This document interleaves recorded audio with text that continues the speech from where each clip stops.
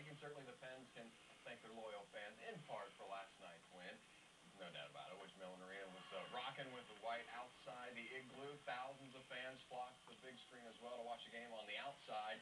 There were some 5,000 fans outside the arena last night, and every fan that we talked to said the first goal by Sidney Crosby set the tone for the rest of the game. It feels great. We're carrying the momentum. It's crazy. As soon as we shot that first goal, it was crazy. Get up and get Detroit out of here. Pick up. The Pens are working hard this year.